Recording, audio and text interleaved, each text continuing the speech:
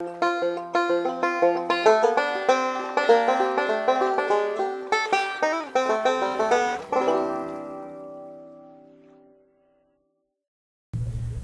folks, this porter catcher is going to be totally different today. We're going to do it with jigs. Now in this video coming behind this, the fishing part, I fished with Sid's hand ties that he ties and I sell here on my site. And I fished with some of mine that I tie that I don't sell on the site. Alright. Now, the reason I don't sell mine, because I'm a basic I'm a basic jig tire, guys. You're not going to see anything fancy here today. Promise you that. Okay? But I've carried about 50 with me, and I used to fish with them a lot before I started making plastics. Before I made plastics, that was it. I fished with a couple companies' baits. I tried a lot of different company plastic. That's how I got into it. Two reasons I got into making plastic baits is I fished with a lot of companies' baits, and a lot of the colors were good. And Chuck sent me these plastics that he one time, a little pack of them, and I clobbered the crappie with them because it was colors that I had never seen before, and the fish I had never seen, and body shapes. And I thought, there's something to this. So that I ordered a mold. I ordered the Stinger mold first in the Fluke, and it's grown. I don't know how many molds I have now, about 40 or 50. Because I've had to buy multiple molds by making baits and selling them. Alright? And I'm constantly changing that too. Now the first thing you do, let me show you, is you make a bed. You start your wrapping. Why am I flopping here? Alright. So just tight right there. Anyway, we'll get back at it. So I hadn't used this for a long time. I made a video with y'all. If y'all remember, I made a video a while back tying a jig, and that was it. That's the first time I've used it for a long time. Now, what I'm going to show you is what works for me. Now, our lake right now is pretty well stained, and this is the way I do it. Okay, I cut it off. I like to leave these little ends. See how they feather to nothing? I tie what I call a altar-like jig, or a feather jig, a small jig. See, I'm going to measure it. I don't want it very long, and I don't put a bunch like that. I measure it with my hands like that. I'm going to cut the excess off on the table. And see, now I don't use that. I throw it away. That's just the way I tie. Now I'm going to try to get this. I'm going to spin this around so y'all can see what I'm doing, hopefully. Alright. Doing this on camera, guys, is very hard. So I'm doing it loosely. Now I'm going to tighten it up. You do it loosely at first to get it where you want it. Now I'm going to add a little bit more. I want a little bit more than that. Okay. Now if I'm going to put a body on it, that's called Chanel. I got it right here. Okay. And I have multiple colors. I'll share that with you in a minute. Again, I'm going to measure by what I want. I know by how long I want it now. Okay, I'm going to add another one. If I'm going to put a body on it, I want to pull it down more. That's what I'm going to do. Okay, this is going to be my tail. Alright, now, in my tail, I want more than white.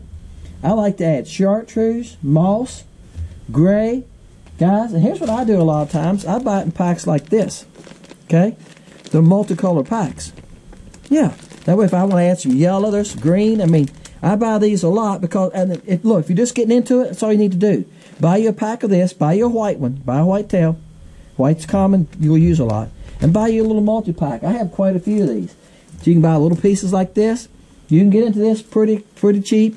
The most expensive part is this right here. I bought mine as a kit. I got scissors. You got a whipping tool. Yeah, you got to whip it once in a while. Get a whipping tool, you get that. But you can buy one for $30, $40. This one was about $60. Okay? And I have a cheaper one. My son has a little tiny cheap one that you clip on the table. He used to tie flies for sunfish all the time. Alright, but look. Let's add, I'm going to make this a light color one. I like chartreuse in the tail or yellow. Okay? Either one. Okay? Or a bright yellow like that. So I got plenty. So that's yellow. So we're going to add just a pinch of this fluorescent yellow. I think that's what it's called. And see, I like fluorescent yellow. I like yellow jig heads. Y'all know that. And I think fluorescent yellow is a great color. My spark color is fluorescent yellow. It's just a little brighter. Somebody ordered spark today. I'm going to put this on one side like that. Somebody ordered spark swim baits I sent out this morning. And then they ordered sunshine. And I know they're going to look at them and go like, well, there ain't much difference. It's not much difference, guys. The difference is one's fluorescent yellow and the chartreuse is, of course, it's chartreuse. The spark is fluorescent yellow. Ouch. Got my finger on that thing, guys. So, alright, now what I'm doing now is I'm getting my bucktail where I want it. Alright, I'm using this little, get your bucktail how you want it. It moved just a little bit on me, and that's fine. It's not going to hurt nothing. Now I'm going to take it back, but how far I want my chenille to start, right in there. I'm going to go back forward, I'm going to go back. Now I got hair sticking everywhere. Alright, I told you at the beginning, I'm going to cut this wild one. I'm not a fancy tire. But every once in a while I'll stick a hair jig in a package. If somebody puts a big order in once in a while, like, you know, I get a lot of $70 to $100 orders.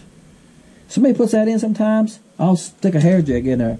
I done that to one fella, and he commented back to me, he said, "Man, I love that hair jig." You got any more of them? Yeah. Alright, now look, this is a bright chartreuse. You can get this, guys, in all colors. It doesn't matter what color you imagine. Okay? You go into Cabela's. Some of these came from Cabela's. Okay? Some of them came from Bass Pro Shop. You can go ahead and get by any color you can imagine. Okay? Now, here's what I do. I take this, cut me a piece off about this long, and I can make a couple jigs with that piece. And I'll use it till it's too small. I'd rather do that than I would spring that whole pack around there. Alright? Now, I'm going to put this thing going forward, just like this. For two reasons. That gives me a bunch of tie on it. It won't come off. Guys, I've never had one come apart on me yet. I'm going to tie it there, and I'm going to take this all the way to the front. Okay? And I'm going to stop it right to the front, and I'll pull it down out of the way. Now, I'm going to take this the opposite direction of my thread, and I'm putting it pretty tight. I'm not pulling as hard as I can. You can see it moving there. And one thing I didn't bring out here with me is glue. What I like to do is put one drop of glue, cement glue, right here, and then when I pull this down and tie it, it'll lock it. I'll tell you what I'm going to do. I'm going to stop it right there. I carried everything up from my house, guys. I usually tie in my house. I want to do it in the shop because I have better light here. Let me stop and get my glue. Alright, guys, I couldn't find my head glue. I think I threw it away. I think it dried up. I'm going to show you what most people use. This is Sally Hansen fingernail polish. This happened to have some flake in it, which I couldn't find. I usually have clear. You can use clear. Alright, but it doesn't matter. It's not going to hurt anything. Especially this on this little tire here. Now what I'm doing is I'm going to put a little bit right there in that. I'll just put some right there in that spot where I want this to end. Okay? And once that dries, let's go tie it down. Now, I'm going to go around that a couple times. I'm going to go on this back side of it. I'm holding it, just a little tension on it. Trying to stay out of y'all's way. Alright, I can do this. Alright. I crossed over, it's what I done. See, I'm trying to tie it in. Alright. Now, the glue's going to hold it. Alright. And don't cut your thread when you do that. Been there, done that. Maybe somebody's thinking, well, Dennis, how do you know that? Because I've done it. I bet you Sid can tell you he's done it too. He ties thousands of jigs. So he makes it look easy. Alright. Oops.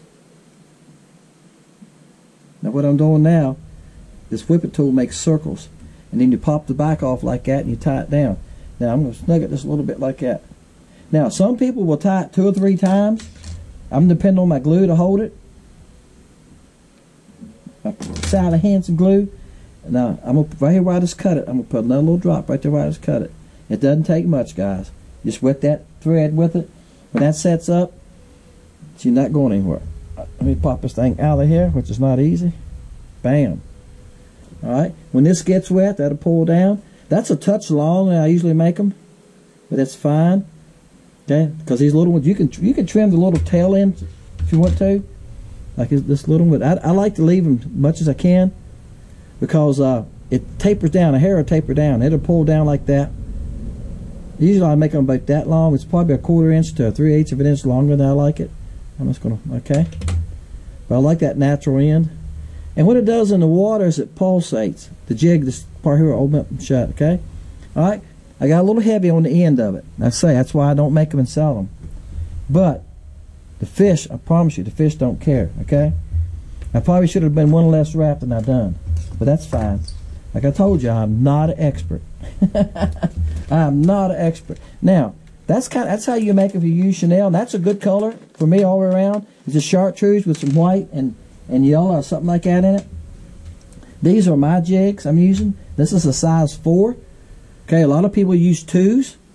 And I'm saying that, I'm going to tell you something else. I'm going to start making some videos. I'm going to do one today that I'm going to load on Saturdays. And they're going to be little shorts about baits, about colors.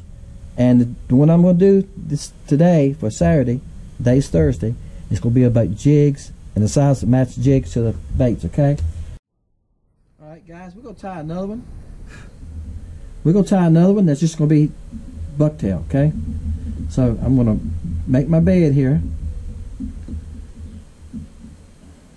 I put my hook in upside down. You can do it either way. It's actually easier if you put it up, but I find it easier to get my hair where I want it, like that.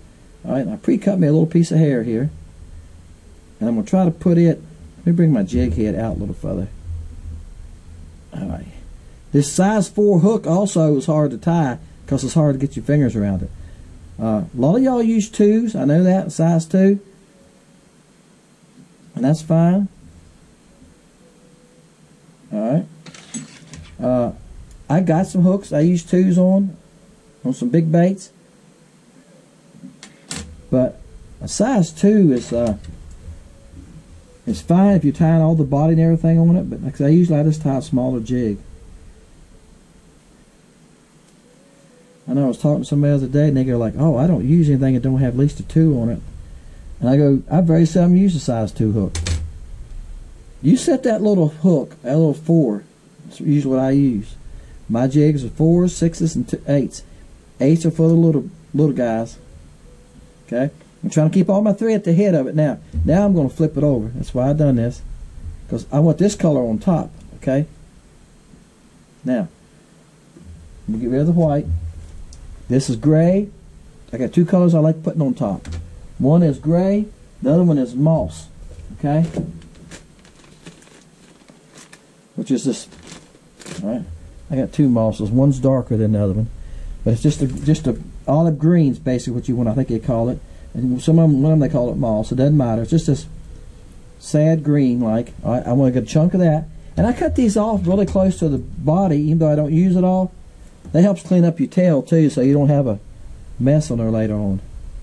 Alright. I'm going to cut that off. Okay. I'm going to add that to that side of it. Right there. Probably need to cut just a touch more off of it. Guys, I appreciate y'all watching my videos. I know y'all gonna laugh at this one, but I appreciate y'all watching my videos. I appreciate you guys that watch all the way through. Yeah, I mentioned this once in a while. It tells us how long most of you watch. The average person only watches 6 to 8 minutes of any video, no matter whose it is, right? Now, you see the difference in this is yellow. I'm going to use the chartreuse this time. Alright? Yellow's fine. I've used yellow and I've used chartreuse. It doesn't matter for this. I've done both. But here, what I'm doing is adding just a little bit of brightness to this one side here now. I'm going to cut off right there. And I have found on my lake, I live on Lake Gaston, you know, I hear the ducks down there this morning. There's a creek behind my house. I'm not waterfront. The house beside of me is waterfront. I'm one house from waterfront. Yeah, that only means about $400,000 difference, guys. Some of y'all live around the lakes know what I'm saying. Waterfront's very expensive. Alright. I don't need to be waterfront. I moved here with the idea of being waterfront, and when I sold my house in Stanton, Virginia, and I moved here 22 years ago, I thought I would, here's how I cut my thread. I thought I would live off water for a little bit and find me something on water. Once I lived here for a little bit, I realized I didn't need to be on the water. It was, I'm right at now. This is tinsel. I got all colors. This one right here is UV. Okay, I got blue. I got purple. Now usually I don't like this. Has some chartreuse in it. I use chartreuse a lot. I got gold. If I'm tying darker jig, here's chartreuse. I mean, you can get this by any color you can imagine, guys. I like this one right here. I use this. I use these two a lot. See this one changing colors? Yeah. Okay, it's kind of a green and changes colors. And I dropped the one I wanted to use. This is a UV color. It's supposed to shine. It's like me using my UV colors in the plastics. It'll stand out. All right, I pulled a piece out like this. Okay, it's got a crinkle in it. And I'll double it.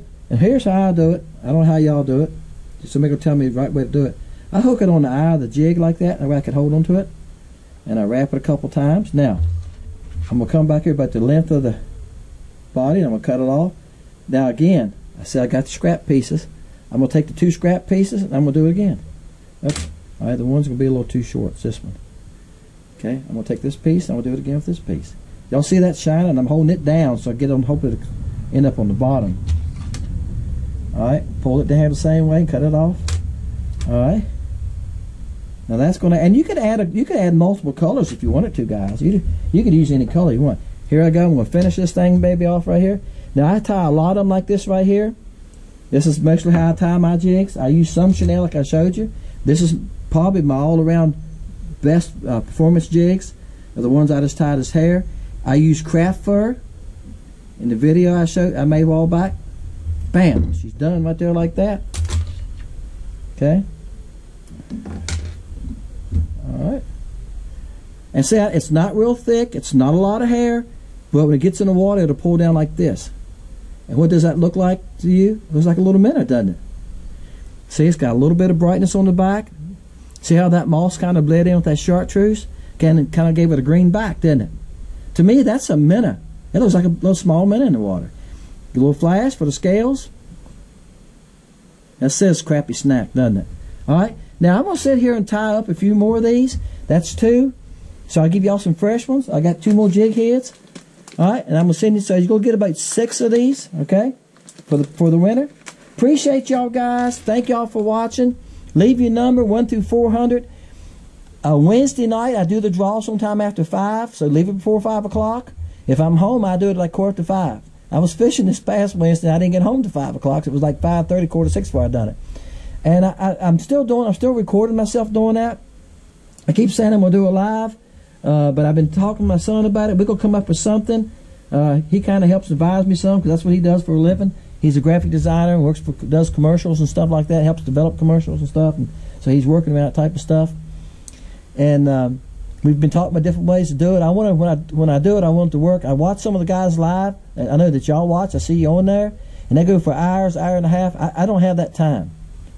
I'm either in the bait shop, and at night, I'm putting those baits in those bags that y'all buy. I sold 2,400 of them last year. The baits had to be in.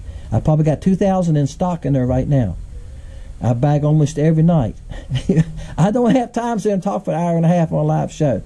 So I'm going to come up with something, and I'm not sure what it's going to be yet right now. I haven't made my decision yet.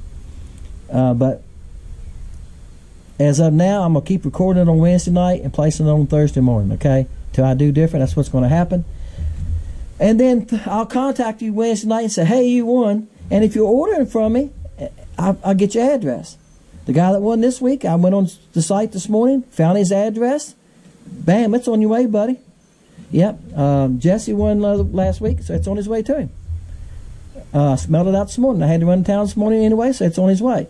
If not, I usually go on Friday. Because my wife and I, usually go out like Friday. Friday, sometimes we go out for lunch, which is right beside the post office. We usually run up to a Mexican restaurant, and I mail them then, okay? That's our Friday out together. All right, guys, I appreciate y'all. It's one number per person.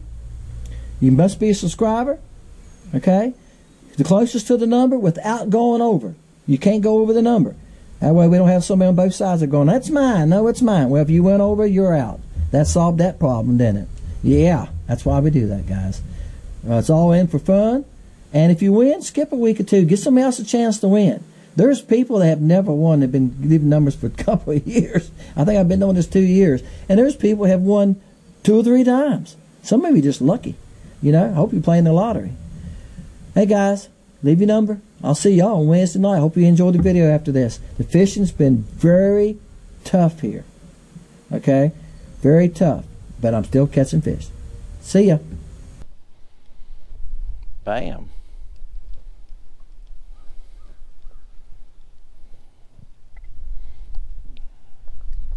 Well, ain't what I was after, is it? I tell you guys, I'm seeing a lot of fish, but I think most of them is what they are right here. They are white perch. I think they're trying to spawn. Look, they're full of eggs, doesn't it? I think they're thinking about spawn. I think they spawn before the crappie do.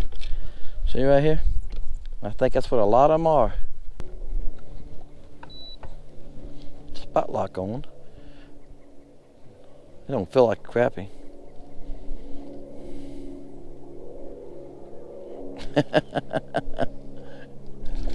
Nope. Alright guys. Gosh, that's a big one though. Second white perch. That's a big one. I'll tell you, the white perch, like I said, first one, I might show y'all these. That's a monster. He's good 13 and a half inches. Look how thick he is. The white perch right now have taken over the lake. Bam. Guys, I've caught so many white perch today, I don't know what to think. The white perch, I think, are trying to spawn.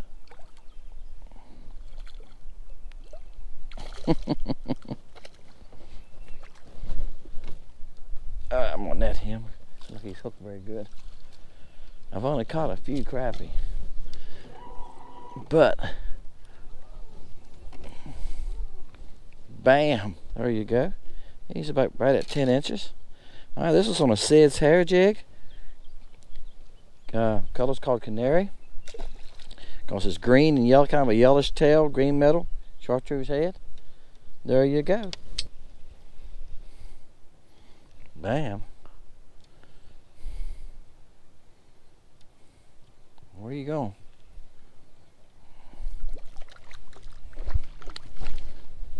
Guys, I would net him, but they're so hard to come by. I hate to lose him.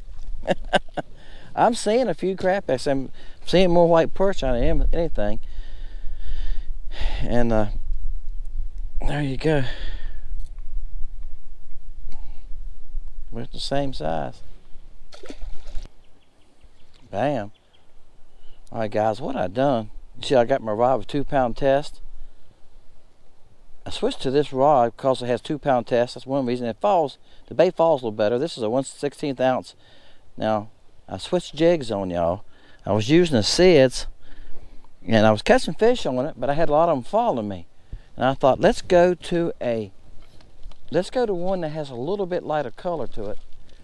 And I didn't have many with me, but I had couple of mine. I got a box of about 30 or 40 that I have a piece of styrofoam in, and I just got them stuck in. I've showed y'all before. Bam!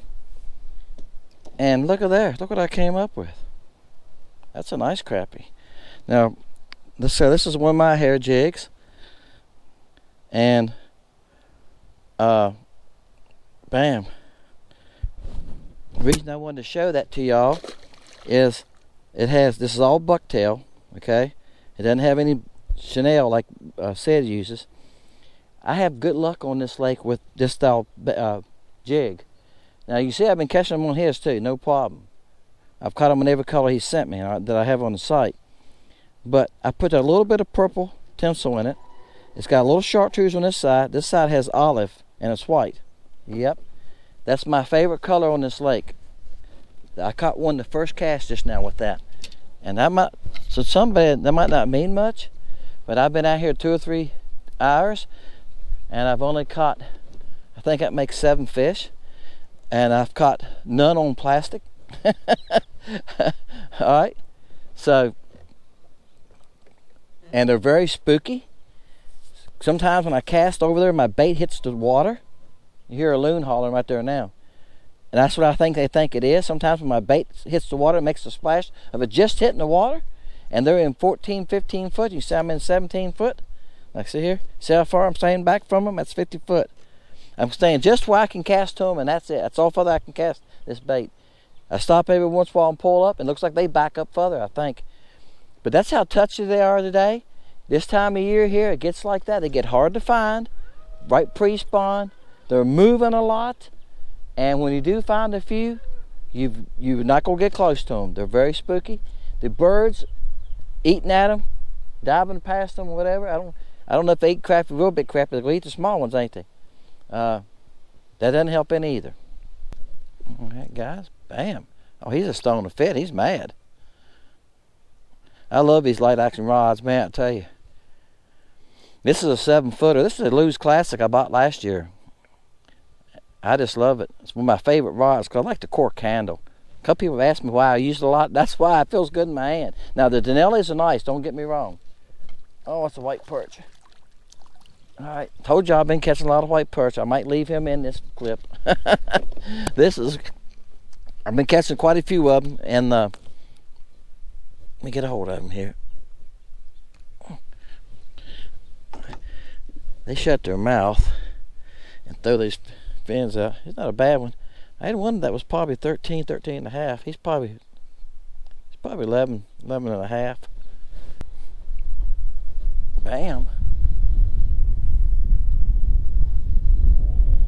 Wow. A white perch again.